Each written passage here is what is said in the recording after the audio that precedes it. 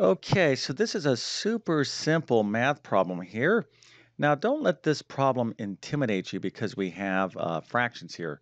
So what we have is 2/5, or we have a number, right, expressed as a fraction divided by itself. So we have a number divided by itself. What is the answer? Most of you out there probably already figured that out. If you know what the answer is, put that into the comment section. But the purpose of this video is not to do this super simple math problem. Okay, the purpose of this video is to review the rule, the step, the procedure to divide fractions. We're going to use this real simple problem to review this rule, this procedure, because a lot of people forget this. And of course, you have to make friends with fractions as they are everywhere in mathematics. So, a better question for you is yes, indeed, if you know the answer and what it is, explain how you got that answer. And of course, we want to put our calculators away. Just want to use that calculator in between your ears, that supercomputer. This is not artificial intelligence. I know everybody talks about AI these days, but guess what? You have actual intelligence. It's not artificial. So indeed, you are walking around with this supercomputer. So go ahead and think about this for a second. Put your answer again into the comment section. I'll show you the correct answer, then we're going to have a quick discussion on how to divide fractions. But before we get started, let me quickly introduce myself. My name is John. I have been teaching middle and high school math for decades.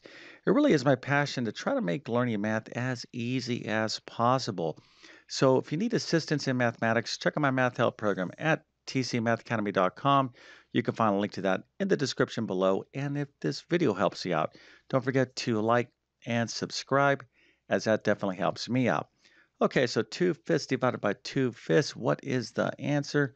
Well, the answer is 1. Hopefully, I made that pretty obvious in terms of what to do. But if you didn't get one, well, don't despair. I'll explain this in a second. But if you got one, that is great. Let's go ahead and celebrate by giving you a nice little happy face and A plus, a 100%, and multiple stars so you can brag to your friends and family that indeed you are an expert in dividing fractions. But here's a situation, right? I don't know exactly if you are an expert in dividing fractions. Hopefully you are, because I gave you a nice little clue here, right? So what I said is we're taking one number and we're dividing it by itself. So anytime you take a number and you divide it by itself, of course the answer is going to be 1. But I kind of gave you another challenge question here. I said, well, explain how you got this answer, right? So that is the little bit kind of the more interesting part of this problem. And we're going to go ahead and get into this right now. So before we actually do this problem, 2/5 divided by 2/5, let's just kind of review what happens when we take a number and divide it by itself. So we'll just use a simple number like 4. So 4 divided by 4 is what? Well, of course, it is 1. So anytime you take anything and divide it by itself, the answer is 1. And this works in algebra as well. Let's just take a couple quick examples of this just to kind of reinforce this principle. If I take x and I divide it by x, what is the answer? It is 1. If I take some crazy expression, x squared y minus z over x squared y minus z. What is the answer? Well, it is 1. Anything divided by itself is 1. Okay, so hopefully that's clear, but the reason why I'm kind of using this real simple example is that we know that 2/5 divided by 2/5, we know the answer has to be 1. So how do we manipulate these fractions in order to get our 1 here, right? Well, we need to review the procedure or the steps to divide fractions, and that's what we're going to do right now. All right, so here we have 2/5 divided by 2/5. When we are dealing with fractions and we have division, we never really divide fractions, okay? Well, of course, the result is what we're going to be doing is actual division of fractions. But what the operation that we are going to be doing is actually multiplication. So we're going to take division problems and turn them into multiplication problems. Okay. So we need to know how to multiply fractions. I'll show you how to do that in just one second. But let's talk about the procedure here. So anytime you are dividing fractions, what you want to do, you have to say, oh, look, I have two fractions. I'm trying to divide them. You take the fraction to the right of the division sign. Okay, in this case, it's 2/5, and you're going to flip it upside down. Okay, in other words, the denominator, the bottom number in the fraction, goes to the top, and the top number, the numerator, goes to the bottom. Okay, so that's going to give us the fraction 5 over 2. Okay, and when we do that, we get to change division to multiplication. So now we just need to figure this problem out right here. 2/5 times 5/2. Now, of course, we know the answer is 1, but we'll just quickly review how to multiply fractions here in just 1 second. But before we do so, if you have not yet subscribed, I'd like to really ask you to consider subscribing. It really does help me out.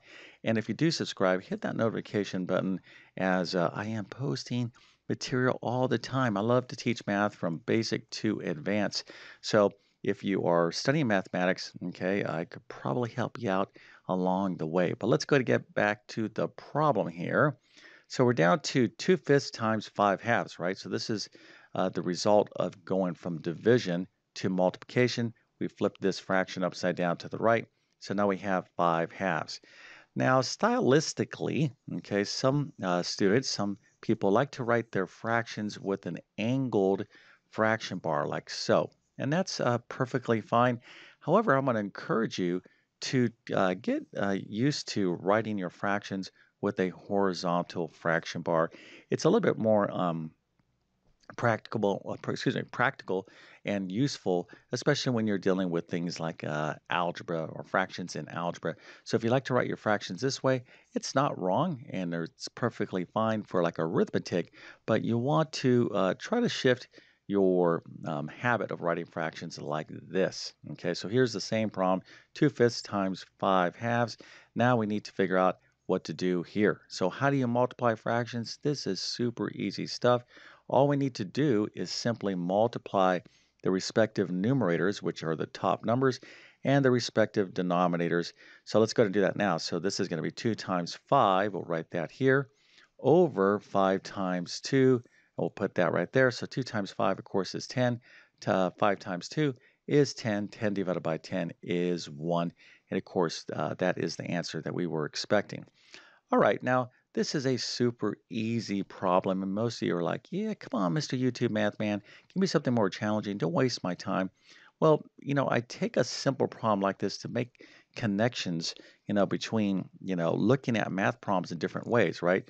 So if you're, let's say you were faced with a fraction problem and you forgot for a second how to divide fractions, but it's the same number, stand back for a second and just kind of always remind yourself that fractions are numbers, okay? Of course, they're numbers, but don't be intimidated, overly intimidated by fractions. I know most students don't like dealing with fractions because you got to do all that stuff like the LCD, the LCM, and all that, reduce fractions, but don't, get distressed about fractions. What you have to do is build up your skills, just one step at a time. So we're going to start, for me, if you're, struggling with fractions, I want to start you off with nice and easy problems like this.